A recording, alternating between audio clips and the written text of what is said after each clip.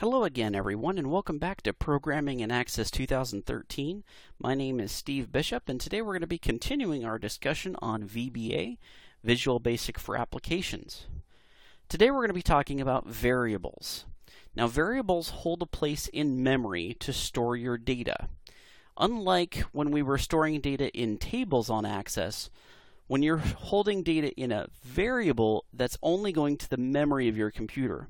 And because of that, the value in your variable is only going to be accessible while the application is open, and it's only going to be available to the application.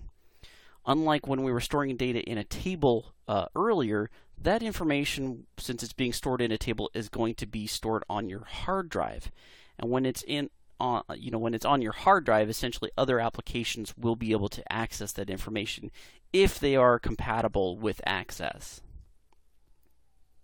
Now, the data type is going to determine how much memory is going to be allocated for your data. So when you're declaring your variable, you're also going to be declaring the data type that variable is going to be. And by doing so, you're going to tell the computer, you're going to tell Access exactly how much memory needs to be allocated for that variable. Don't worry, that happens automatically when you tell it what data type you're going to be using. By using variables, you're going to be giving that memory, that space in your memory, a name. It's going to make it very convenient. You're basically going to create a container in your memory of your computer. They're going to store the data, and then you just have to refer to it by name in order to go retrieve that data. This makes it easy to assign and recall the values of your, that you're going to want in your application. So you can easily assign and then recall a value by using its name rather than trying to continuously remember what the number is going to be, especially since we don't always know what the numbers are. Now, values can be changed and recalled repeatedly. So, in other words, you can assign a value like 2 to a variable, and then later on you can say, no, I want to change it to 4. And maybe you have different purposes of doing that. You may very well want to do that in your code. So you can change the value that's in your variable multiple times, and as many times as you want. And you can also recall that information that's currently in the variable at any time. And you could do it as many times as you want. You can even stick your computer in an infinite loop that just assigns and asks over and over again.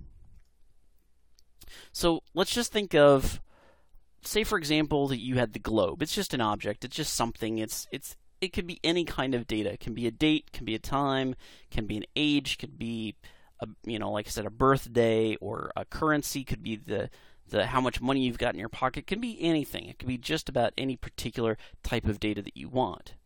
What you're going to do is you're going to take that data and you're going to stick it in a container, and you're going to name that container. And in this case, we've called it var globe. Okay, so just so that I can easily identify that this is a variable that is going to contain globe as the data that I'm expecting it to be. So what I end up with is the globe sitting inside of a box named var globe. Okay, so it's just kind of a good illustration, a good way to think. You've got a value here on the left that is the globe. You're going to stick it into a container, and that way you have the container holding your globe, holding your data.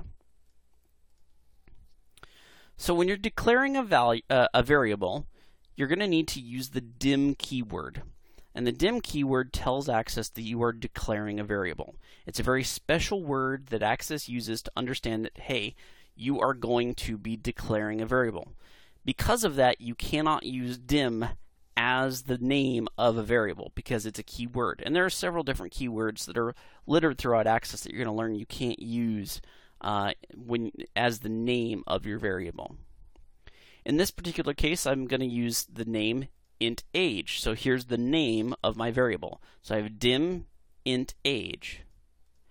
And then I'm going to say as integer, which is the type of variable. Again, this is the data type. So I'm going to say dim int age as integer. I'm telling Access, okay, I'm allocating some space in the memory. I'm going to name it int age, and the type of value, the type of data that it's going to be is an integer. So now that I've got it assigned, or now that I've got it declared, I have my variable int age declared, I need to assign it a value. Somewhere along the lines, I want to put something in this container. And in this case, I'm going to use for int age is going to be equal to 35. So it's pretty simple. You use the equal sign whenever you want to assign a value to a variable. You just simply use the equal sign. So int age equals 35. Now with some data types, you have to be a little bit more specific. There's some special characters that may need to go around your value. And a good example of that is dates. Now with dates, like in the example of here, I've given a variable of DTE birth date. And I say it's equal to April 1st, 1978, 5:47 and 32 seconds p.m. Now with dates, with the date data type, we'll go over this a little bit later. When you're assigning a value to a date, just so that you're aware, if you do not include the time, then it's automatically assumed to be midnight of that date. And then if you don't give it a date, but you just assign a time, then it's going to assume January 1st of the year 100 AD. And that's just basically the default values that Access is going to assign if you don't automatically give it one. Now for string data types, you're going to actually need to put your string around in quotation marks. So here we've quotation marked Samuel Clemens. So anytime that you're going to be setting a string or assigning a string to a string variable, you need to wrap it in quotation marks. So let's go over some of the main basic data types. I'm not going to go over all of them. I'm just going to give you some basic ones to get you started. The first one we're going to go over is Boolean. And Boolean is just the typical yes or no, true or false, or in the case of Access, it's -1 or 0. I know it's a little wonky. You might think it's 1 or 0, and in fact, in most other relational database systems, 1 is true, 0 is false. But for some strange reason, Access likes -1, or VBA likes -1 to be true and 0 to be false. Most of the time, though, you could just use true or false for a Boolean value, and that's perfectly fine. That's all you need to do is just true or false. Now, a byte, a data type of a byte, is any whole number between 0 and 255. So things like age would be a really good one for a byte range, because obviously you're not going to go less than 0 and you're not going to go above 255. Now notice that you can't assign a negative number to a byte. It must be a whole positive value, and it cannot be greater than 255. If you try to assign anything larger to your variable that's been declared as a byte, you're going to get an error. So just be aware that there are limitations to how much information or the size of the value of what you put in based upon the data type that you're giving it. The next data type is called an integer. And an integer, as it may sound, must be a whole number. It cannot contain decimal values. There will be an automatic rounding up, I believe. I think it's rounding up automatically of your data. So even if you go 0.1, it's going to give it next value up. So make sure that if you're going to be creating an integer data type, that you are going to be assigning it a whole number. And here we can give it a negative value of anything between negative 32,768 to positive 32,767. And that will take up 2 bytes of size in your memory. Notice over here on the right-hand side, I've given you the size of memory that will be allocated for that particular data type. A long integer is going to give you more space, more room for how much data for whatever the value is going to be. But again, it needs to be a whole number. The single is where we start to be able to use an actual decimal value. So a single, you're going to be able to put anything from negative 33,402,823 times 10 to the 38th power. And then anywhere from that to negative 1.401298 times 10 to the negative 45th power. Or you can also do 1.401298 times 10 to the negative 45th power to 3.402823 times 10 to the 38th power. And this is just basically understand you're starting to deal with decimals, and you're going to be able to put in a fairly large range of decimal points in your calculation. If you're trying to calculate pi or whatnot, single's not going to be big enough to calculate pi into, because I think that they have actually figured out where the end of pi is, but I'm not that smart. But I know that a single's not going to be able to contain the whole value of pi.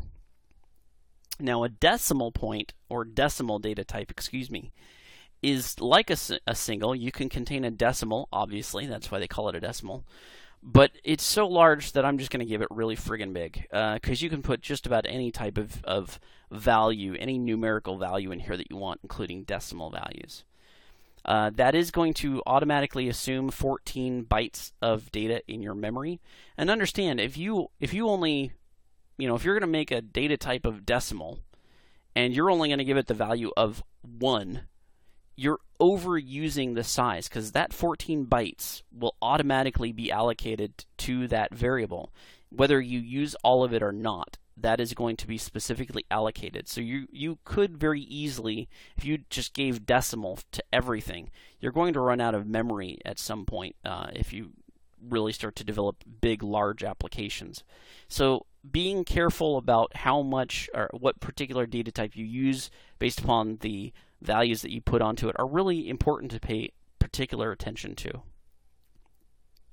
Currency is also another data type that you can use, and notice here that it only goes to the 10,000th.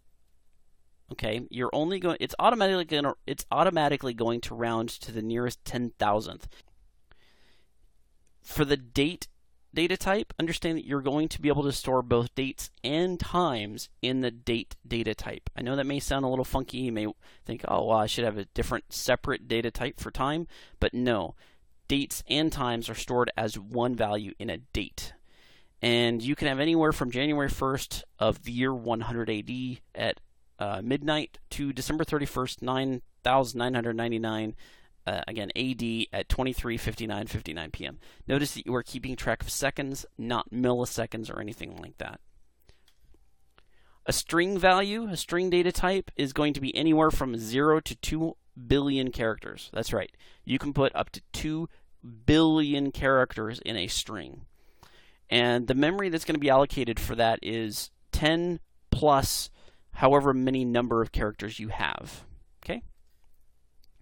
Now, lastly is a variant, and a variant is very handy because you can put any type of data in a variant. But understand that by doing so, if you're going to put a string ultimately in a variant, then you're going to be occupying 22 bytes plus the number of characters in your string. So that's fairly large. That's going to get very, very big very fast, and you definitely want to avoid variants wherever you can. But the handy thing about variants is when you don't know what data exactly it is that you're going to be putting into it. It's just kind of a general, hey, I don't know what it is going to be that I'm going to put in, so I'm going to declare it as a variant, and that will allow me to use any type of data that I want.